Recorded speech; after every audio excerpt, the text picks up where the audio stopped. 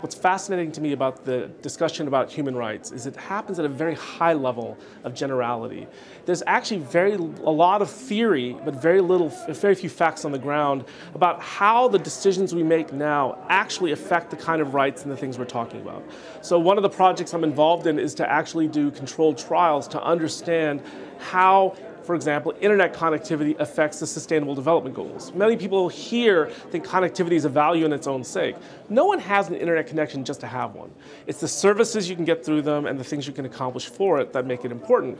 So what is the impact on important things that we recognize as development goals? Healthcare, education, economic growth, financial inclusion, gender empowerment, all these classic issues, we actually have no fact base to draw that connection.